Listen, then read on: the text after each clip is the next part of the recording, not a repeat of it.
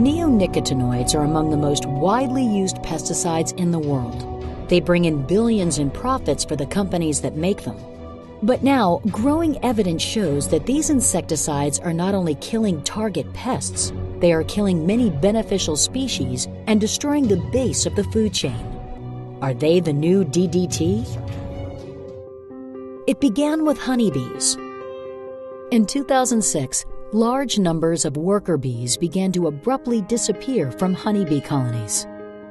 Since then, beekeepers have been losing 30% or more of their hives annually, losses that are higher than normal. This phenomenon came to be called colony collapse disorder. Neonicotinoides are a relatively new class of insecticide, coming on the scene in the 1990s. It is the fastest growing group of insecticides in the United States. They became popular because they were used as a systemic insecticide, so you could apply it to the seed and it would just be put in the ground and the plant would take it up as it grows, eventually giving the plant protection from pests. They're found in the leaves, the stems, the roots, and the pollen and the nectar. And nobody really thought about that weak link, which was toxic pollen, toxic nectar, and toxic for a long time in these crops.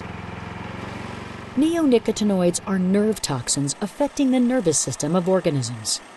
And it's not only pollinators at risk. In June 2014, the Task Force on Systemic Pesticides, an independent group of scientists from 15 nations, found that neonics and the pesticide fipronil also harm birds, amphibians, reptiles, as well as terrestrial and aquatic invertebrates. Earthworms, vital for soil productivity, are especially vulnerable. They're accumulating in the soil.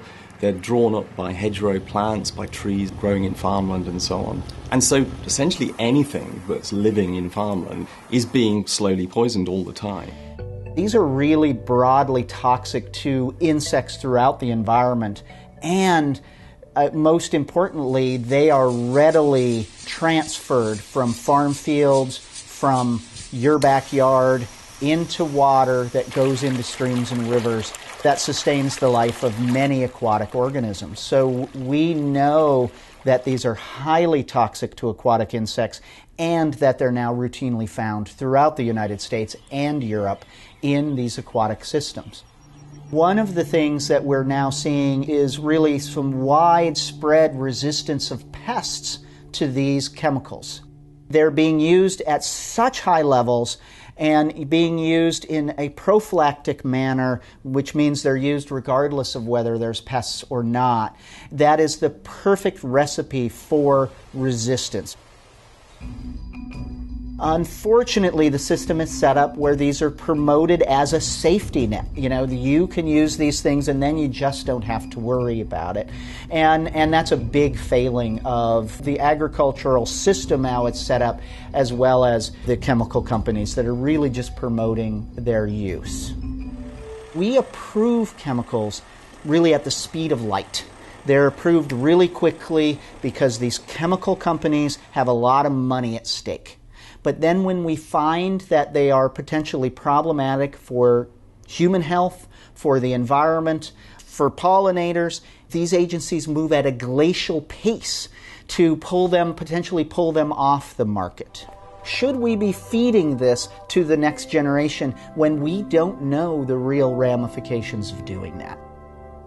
Everybody is eating a chemical that is very closely related to nicotine when we know that nicotine is so cancer-causing.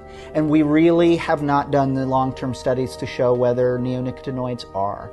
To me, that is a real failing of the system as well. It's not just about bees, it's not just about the environment, it's that we're not taking care of humans.